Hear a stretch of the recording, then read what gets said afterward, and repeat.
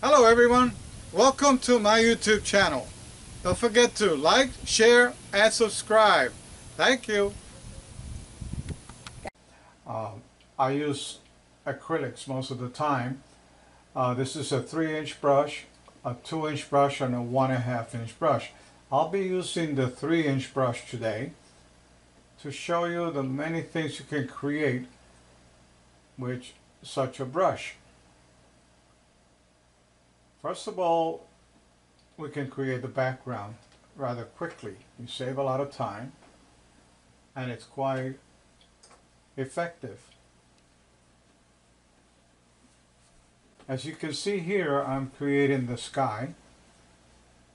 I'm holding the brush sideways. And now I go back and forth to start blending the color.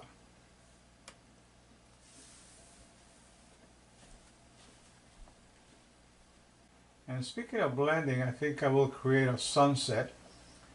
So I'll go ahead and add some violet here and blend this violet with the blue. In order to blend these two colors, I have to dry the brush, make sure it's dry, and then with the dry brush, I go ahead where the two colors meet, and using the brush sideways, I start blending the two colors. This is important to create a realistic sunset.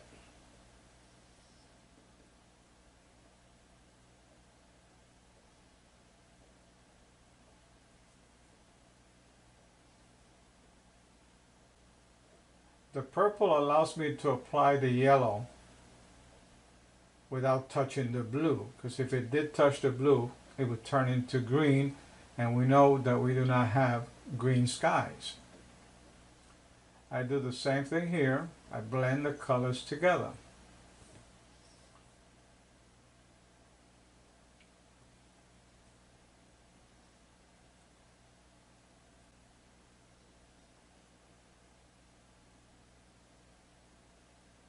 The blending is always done with the dry brush.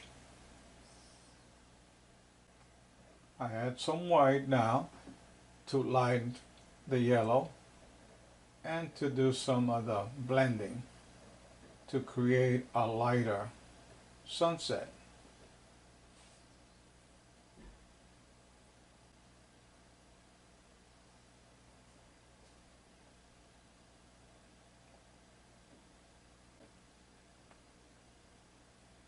Yeah, I'm going to show you how with the same brush I can go ahead and add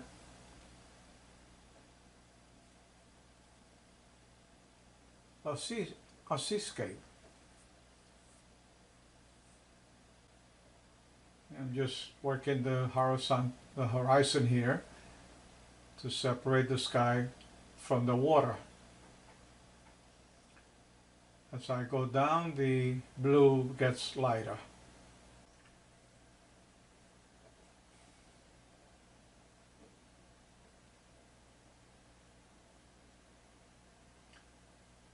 This could be at this point an ocean, and I'm adding, with the same brush, I'm adding the sand.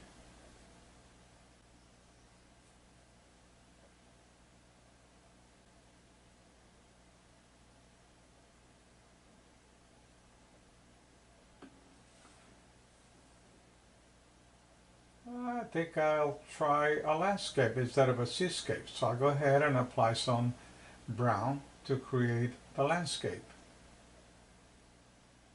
You see how easily, when you're using acrylic, how easy it is to go over a previous color once it dries.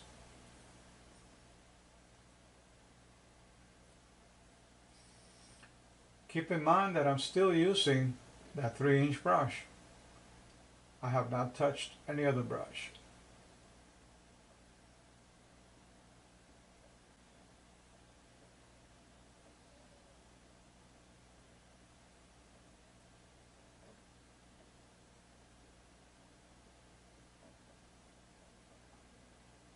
Now using the same brush, I'm tapping with one end, either the left end or the right side of the brush, to create trees or bushes.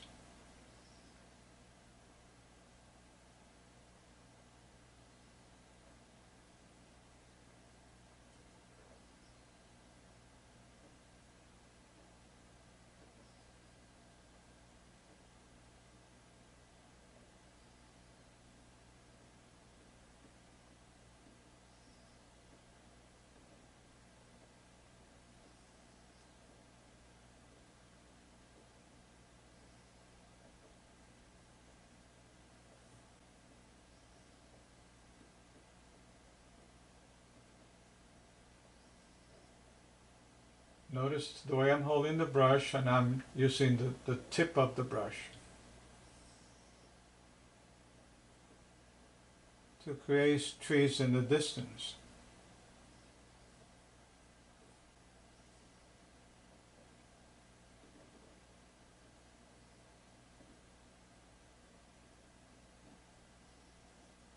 I'm now applying a lighter green, again with the tip of the brush. And I do this by tapping. Tapping very lightly, creating texture.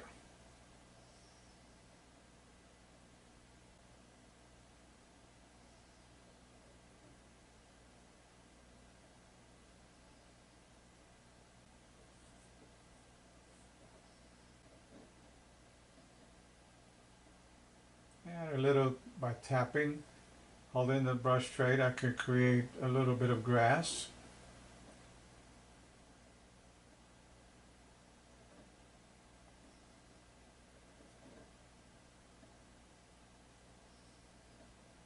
You can already see how much I have accomplished in a very short time.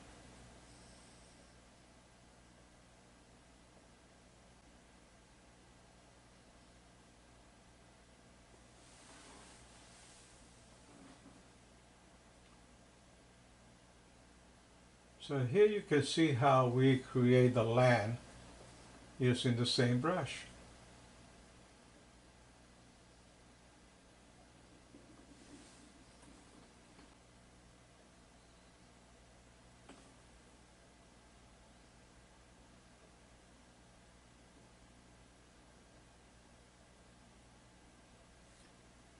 I'm applying a darker green here in the bottom.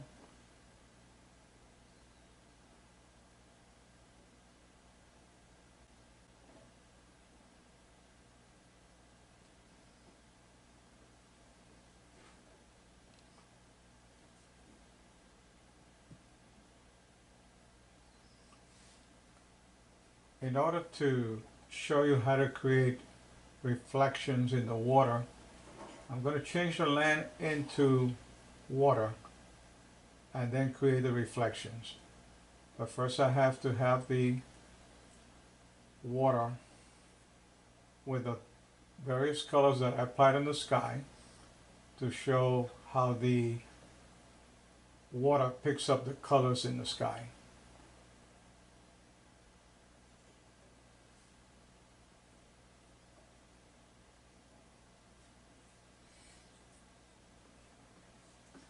Again, I have to blend the colors together using the same technique that I used when I blend the colors in the sky.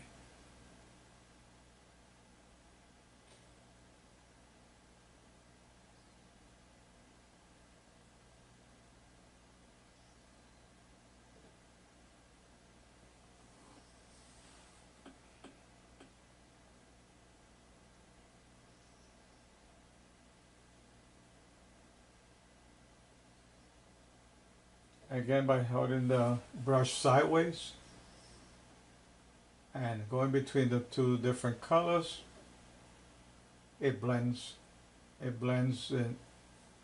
into a unified water.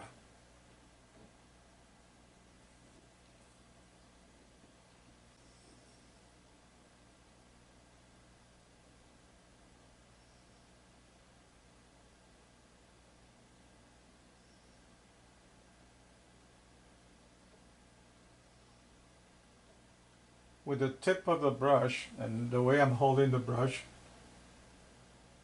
I am adding green into the water to start creating the reflections of the trees in the water.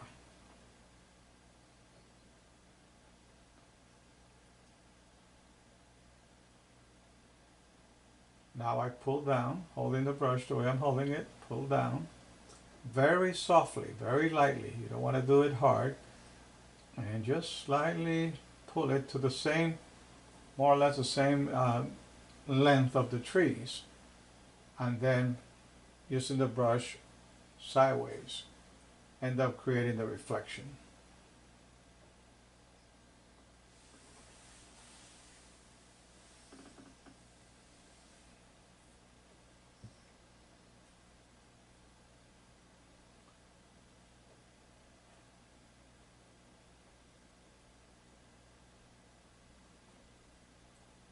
And while I'm at it, I'll go ahead and add a little more green, a darker green, and do the same process all over again. Improve the reflection in the water.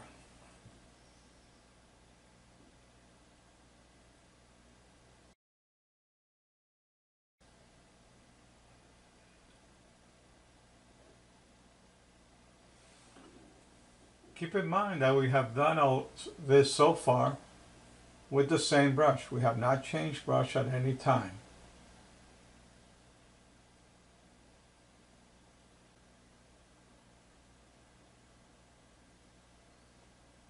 Now, holding the brush sideways and tapping lightly, I can create grass. Just tap very lightly and making sure that some of the green, the light green that was there, shows.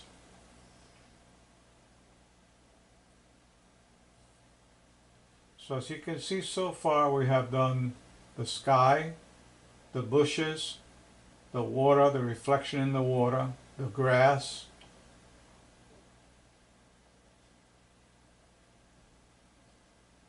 and I can show you a few more things that we can do with the same brush.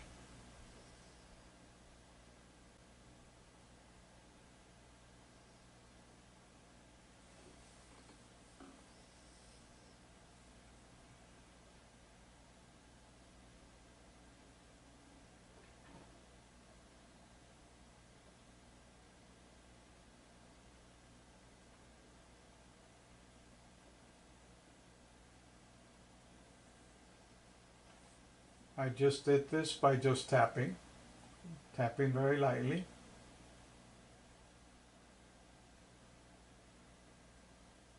To improve the look of the land.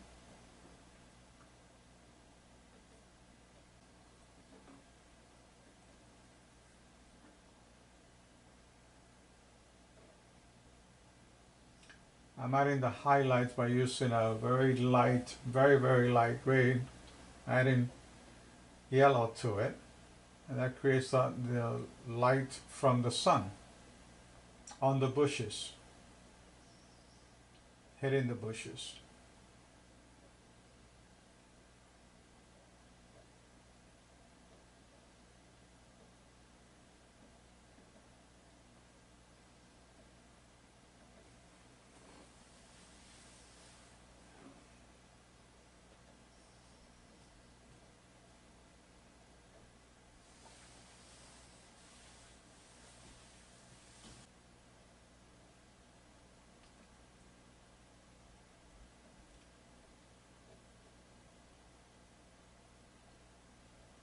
I'm adding white here to create the illusion of flowers on the left side, white flowers. Or I might change the color to pink by adding a little bit of red, which I think I will. And you can see how I'm tapping very lightly, tap, without covering, trying not to cover the green that's underneath. So it gives the illusion of flowers there.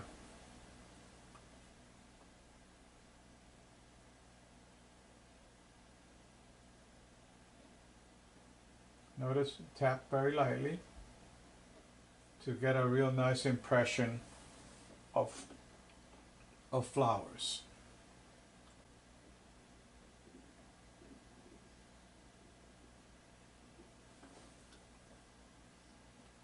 On the right side here, again doing the same thing, tapping with the tip of the brush and tapping very lightly. I'm going to create red flowers.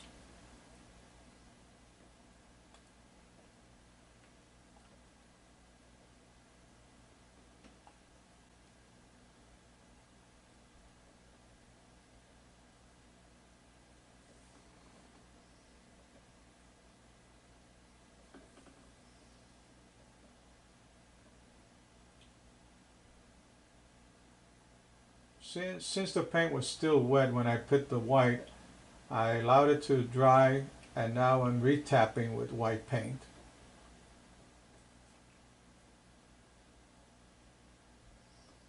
And I'm adding a little bit of red to change it into pink flowers on the left and red flowers on the right. I add a little bit of white just to create reflections of the sun.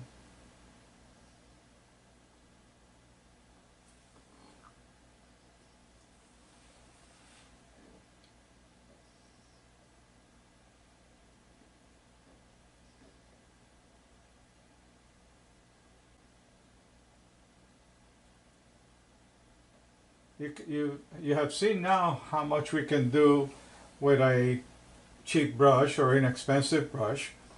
The next, I think what I'll do is I'll create a part 2 showing you how to continue this painting using an angle brush and or a palette knife. If you have enjoyed this, please subscribe. Thank you. Well, I hope you enjoyed the video. If you did, don't forget to subscribe. Thank you.